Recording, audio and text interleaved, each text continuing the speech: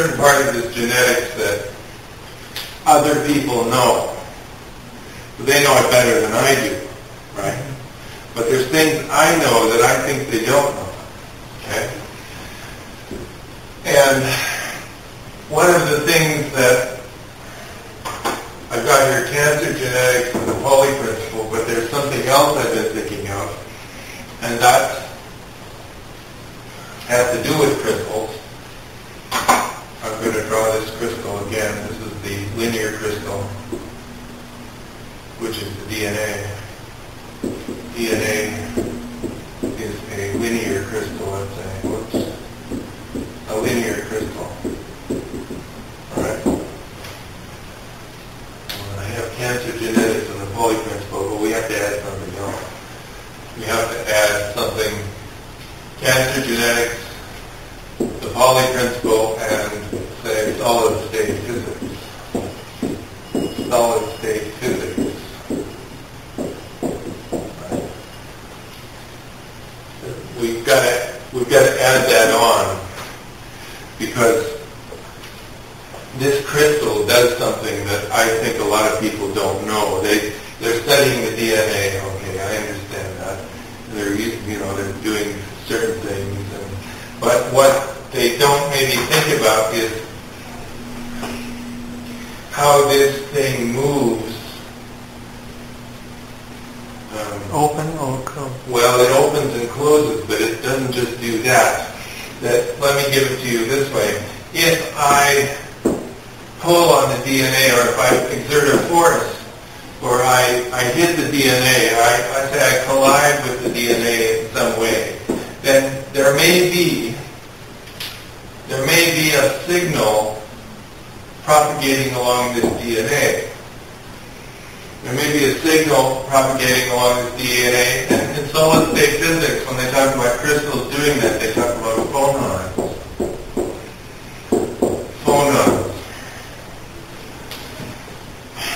Yeah, which I thought about only last night or the day before, but something like that, was that there could be a propagation of... Do you think everything should follow physics movement? I mean, even in DNA, this kind of very, very small... Which comes first, physics or medicine?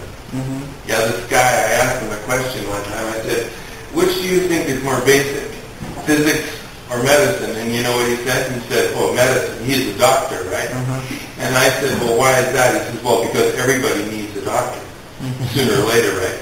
So then I snapped at him and I said, what about the sun? Does the sun need a doctor? Mm-hmm. He says, well, now you're being philosophical. But, let's get up there and check the sun. See, that's the whole point. Mm-hmm. Physics comes first.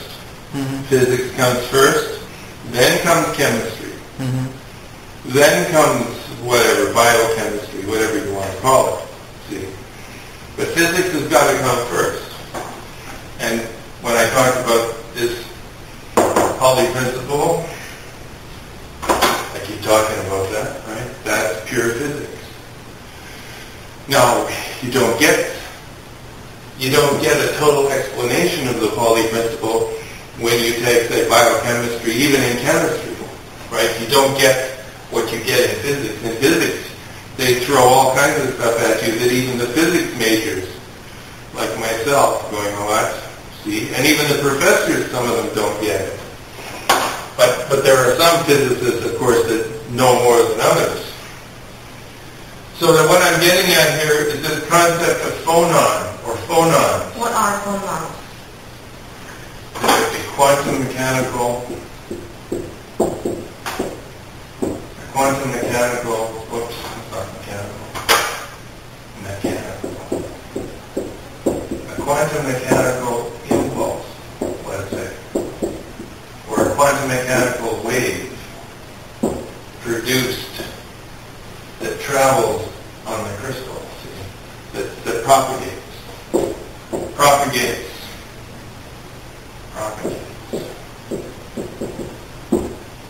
It's a wave that is created by disturbance, see. There's a disturbance here. So, that once you pull this thing, like a spring, think of a spring, right? Yeah. And you pull the spring here, and then what do you call it? Kind of a wave. The disturbance, The wave. right, propagates along the length Ripple. of this crystal, see? Just like ripple. Yeah, right. It's the ripples. Yeah, ripples and the medium, we talk about medium like water. You throw a stone in water, and you get a wave, right? Some propagation. Well, the medium is the DNA itself, or the crystal itself, you see. So, do phonons have an influence on DNA? Well, I think they do. I'm sure they do, but nobody knows or nobody thinks about it. For example, let's go back to the good old carbon bond, right? There's a carbon bonded, right? But when you look at this carbon bond, what you've got is not a stick. What you've got is a spring. Now what you have is a system that's vibrating. It's vibrating actually around, the vibration is 10 to the 14th hertz. That is, what? 10 to the 9 is a billion. And you multiply that by 10 to the 5, so you've got 100,000 billion times a second. I can't figure that out. I can see the number, but I can't tell you how fast that is. That's pretty damn fast, right? And so you can see this thing vibrating at that frequency. Well, sooner or later, this stuff is going to fall out. It's going to break. Why does the bounce vibrate? The energy, where does it come from? Yeah, it comes from the same thing, E equals H nu. Same idea. I forget the calculation, but the calculation comes out of, say, simple quantum mechanics for harmonic oscillator. If you solve Schrodinger's equation for a harmonic oscillator, right? If you solve Schrodinger's equation, right? This is Schrodinger's equation. Yeah. In total. You solve this thing for a harmonic oscillator for this system, and you come up with the frequency. I just forget that. I didn't have that ready, sorry. But what I'm getting at is there's a spring here. It's not a stick, it's a spring, see? It acts like a spring, see? And all through this crystal, you've got these bonds that are springs, you see. They're all hooked together, right? So that when this thing is disturbed here, that disturbance will propagate along the DNA, see? That's part of, they say, well, the DNA, DNA, RNA, protein. Well, DNA reads as well as it reads messages, it transmits messages, you see. See, it reads and it transmits.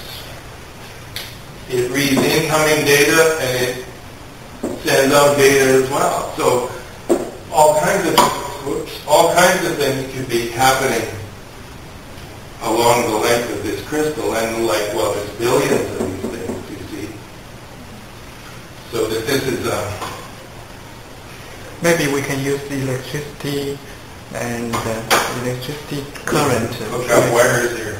initiated all the reaction. I don't know. I have no idea at this point. Anything, well, I can't say anything, but what, huh? No, it's a good idea. But, yeah, well, okay. Well, what I've been doing so far is simply stimulating it with that compound, right? I got some results, right? I got some results which I keep talking about. And last time I talked about the opening and closing of this DNA. I think there's a couple of cases. Case one would be, well, there's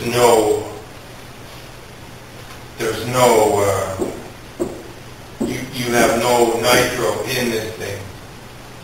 There's no AT, and the rest, yeah, there's no base pairs. So if there's no base pairs, the damn thing is collapsed. It can't open because there's no nitro in there to make it open, you see. So that you have no opening and closing. See, that's case one. No opening and closing at all. If there's no opening and closing, then there's no, what do you call it? No transcription, right? No transcription, see? Alright, so if there's no transcription, well, you know, you can, like I said, an equation, DNA, RNA, protein, right? So if this is 0, then this is going to be 0. 0 meaning no opening and closing. Case 2, yeah, you have opening and closing, but you got the wrong code. So it opens, but this code is messed up somehow because it's lost this part. Well, it codes a bit maybe. Now you have the wrong message. Okay. Now when you have the wrong message, well, you're going to have the wrong protein, I guess. See, now that won't be properly made. Now the case 3 would be, say, normal operation, right? That would be where you've got what you need and everything is, you know, working properly. Now I've got another idea. The case 4, of course, is what? Case 4 is operating better than normal. Operating better than normal. What does that mean? Superman. That means I'm pumping in my compound, and now this is activated. This is activated, and it's kicking out all of the viruses, all of anything foreign is kicking it out, right? And now the person is actually in a better state of health. They can't get sick because now you're in this case 4. Whoops. You're in case 4, where your DNA is now operating even better than a normal person's DNA would operate. See? But then everybody's DNA is going to be a little bit different, right? Some people get sick easy, some people don't, right? That's case 4. Is there any possibility to have a case 5? Oh, yeah, sure. But I don't know yet. I haven't thought that out yet. Well, because, I mean, to have a very bad situation, I mean, maybe destroy all the DNA. Poison will do that. Right? Yeah. Toxic substances, but I didn't want to talk about that. I just like the case 3 and case 4. The rest of it I don't care about. Well, I mean, I care about it. So, where does this put us? Well, we're still talking, say, about opening and closing. Right? There it is again. So we say, well, it opens. Okay. And again, like I said last time, it is flying apart. Okay? It's flying apart. And again, it's flying apart because of this 3 nitros coming together.